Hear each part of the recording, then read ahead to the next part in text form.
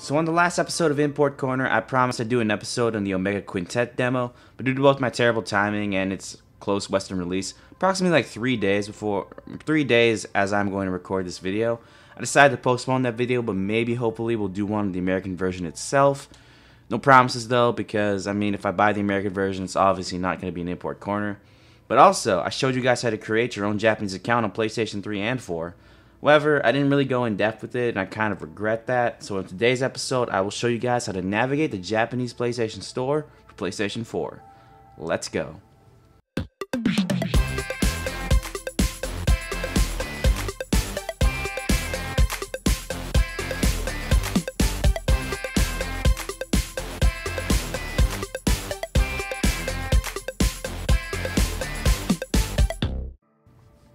So you may be wondering why I'm doing this exclusively for PS4. Well, the answer is a lot simpler than you might think.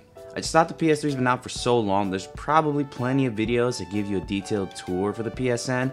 If there's enough demand for it, I'm all for showing you guys and showing you how to guide through the PS3 PSN. Let me know in the comment section below if you would like to see that. But right now, we are on current gen, so let's begin by signing into our Japanese account, which I already did. Like I stated, I do have a video showcasing how to create your own Japanese accounts. If you've not seen that and would like to start downloading Japanese exclusive demos or titles, pause this video and follow the link in the description below, or maybe in the annotation right here, depending on what I decide to do. Well, anyway, since a new update as of maybe it was March or April 2015, the PlayStation Store icon will be in the menu bar along with the games you've been recently playing. But anyway, let's get into this. Once we arrive, I know it might be a little tough to take in because of all the Japanese characters, but honestly, it's not as terrible as it seems, and it's very self-explanatory once you get going. And if you're familiar with the American one, it isn't that far-fetched from it. So the very first bar we'll be going into is usually new info and promotions. It changes and varies usually from whenever they decide to update or whatever new thing they've got going on. Right now, it's going for top 20, I guess, top 20 games they sold. Again, I don't read any Japanese, essentially. I don't know any Japanese, whatsoever. So all of this is pretty much from memory and just me, going back and forth with the store. So here, this is top 20. I'm not really sure what this is. I assume this is top 20 games of 2015 so far or something. Under that is new games or new promotions they've got out right now. Under that is this PlayStation Plus anime thing they've been doing, which for some reason has, oh god, what is it called? It's called Code Geass. Yeah, Eliza absolutely adores this anime, but I don't know what this is either. I assume this is PlayStation Plus will get you free anime for a while. I think that's really cool, but I'm not sure. If you can correct me on that, please leave that in the comment section below, and I will redact it with an annotation or something in the description. And below that is I guess is the gift giving thing, or I'm not really sure. I think this might be Sony Rewards. We do have that in the American version. I'm not sure if it's the same for Japanese. But honestly, I wouldn't worry about this first bar because it doesn't really do much for you in the long run.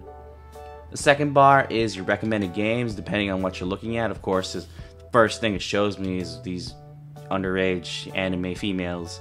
But whatever you're usually viewing, it's going to put here its recommended list. It's never accurate in my honest opinion. But it's there if you just want to go through, see if there's anything interesting that pops into your head or whatever. This bar is where you're probably going to be going to the most. This is the game section, and it has its own laundry list of bars under it. Well, let's begin with the first one. First one is new and or promoted titles. It's not necessarily the newest titles, but usually the ones that for some reason get front page access or something. The second bar here also has its own little mini section. This is newly released titles. The first one here is newly released games. Second one is newly released DLC. Third one is newly released demos. And fourth one is newly released previews. Of course, previews in the PS4, you have to download the system and watch them that way. But otherwise, this is where you catch all of your new items. Again, it is very helpful in case you're looking for something that recently came out and you just want a shortcut to it. So if you want to get some DLC, want to get some demos, especially demos, which I usually look for the most, this is probably the easiest place to find them. The third list is also pretty simple. It's just top 20 games. I believe this is top 20 downloaded for the month. But, oh, poor Bloodborne. Already at number 6. Yeah. This next bar is all disc release games, aka been physically released in stores and retail. yeah, it's pretty self-explanatory there. The next one after that is all digital releases. These have all been just exclusively digital games, especially for the Japanese market. Some of them have digital games that we've had physically released, so it might be a bit curious why stuff like Minecraft is on here, or I don't know if Assassin's Creed Chronicles have been released in America, but otherwise, like things like Minecraft have been released physically here, but in Japan territories, or in Japan in general, it hasn't. So if you want to find your digital games, they can be found here. This next bar is plus 18, or for us, it's rated M for mature, which is all like the 18 plus adult games, or games that everybody plays, because who really actually follows this ESRB. Next one after this is probably one that you might be interested in the most. This is the free-to-play games, aka games like Dream Club Host Girls on Stage, which I have done a video of. If you'd like to follow that, it's in my channel, or I'll probably leave a link in the description below. But yeah, if you want to find, it's usually, most of these are free-to-play titles, like, or they're they get pay-to-play type things, like MMOs or stuff. They used to have more, I believe, but for some reason I don't see them right here. This next bar is all indie games, so indie titles like Transistor, Spelunky, which I quite enjoy. So yeah, this is all like the smaller releases. No AAAs can be found here. It's just all like very well crafted indie titles, I believe. This next section is just every single game in general. Just every single game. This is where you'd find all games, and yeah. If you just want to browse like all of the games available in the Japanese PSN, this is probably the best place to go. Dragon Ball. Next one here is also another game section. I'm not really sure what the difference is. This will be all of your demos, you know, like all of the Japanese exclusive demos and stuff will be here as well. Things like Strider. I don't know if we have it. We probably have that demo in America, but here's Omega Quintet, JoJo's Bizarre Adventure, God Eater 2 Rageverse, which is, I believe that's a very good game. I have the original on PSP. Here's what you'd find all your DLC needs in case you have any Japanese games you want to buy some DLC for. And themes, apparently. And this is where you'd find all your previews if you, for some reason, want to download some Japanese previews. Ooh, Devil May Cry 4.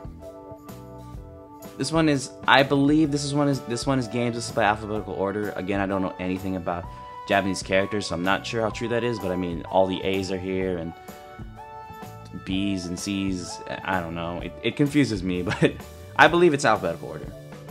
This last bar is for games listed under companies. For example, I believe Capcom is here somewhere. Yeah, this one. This is all Capcom games. I've never seen a list like this before, where it's like separated by game companies, but if you happen to know any or can read this, it's probably one of the easiest places to find games like similar companies. I think this might be Square Enix. This is PlayStation Plus. It works the same way as it does in the American version. The first bar here is just showing you all of the offers you can get, like 12 months, 3 months, 1. And here are the free games that are currently available. And this next one is just all of the offers in general, like a Dark Souls 2 theme. I believe this is free DLC. I don't know. I don't even know what this is. Yeah. I believe they've been doing like most of the same games that we have in the Western market. Next one here is anime or movies. I'm not really sure how to access this. I believe you might need PlayStation Plus because every time I try to access into it, it won't let me. For example, I will go into Gundam right here, and I don't know what this says. If you can tell me what this says, please leave in the comment section below, because I'm really curious why I can't access any anime or even see any previews. It'd be cool if I could. The next one here is Music Unlimited. I believe we also have that in the Western PSN. I don't really know what it does. I don't really want to listen to music on my console, so I'll probably try to leave a link below if you really want some info on that. Here are all your apps, Hulu, I think this is the anime one, YouTube, NBA Game Time, and Share Factory. I believe we also have that as well. This next one is usually some kind of promotion for anything that's newly released. Last time I was here, it had the Pixels game, the Pixels movie trailer, but right now it's promoting Big Hero 6.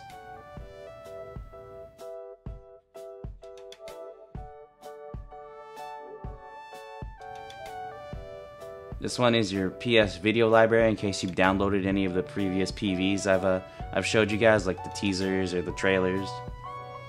And finally, this is where you would go to redeem all of your codes, for example, to put some money into your account or get the PlayStation Plus in case you bought it from a retailer or something. You bought the Japanese PSN, or PS Plus, I mean. Works the same way as our redeem code section. Shouldn't be too difficult. I will probably have to show this in a later video because I don't have any codes to put any money into the Japanese account. Probably have to do a separate video on purchasing games, just in case. Hopefully this breakdown wasn't too complicated or underly explained, because I'm sorry if I was not very good at discussing all the things or guiding you guys through it, but once again, I do apologize for my lack of understanding Japanese language, so if I do get some stuff wrong, which I probably did, please comment down below and I'll post some retractions in the description just in case. Overall, the Japanese store isn't absurdly difficult to navigate because it is quite self-explanatory like it is in our own store.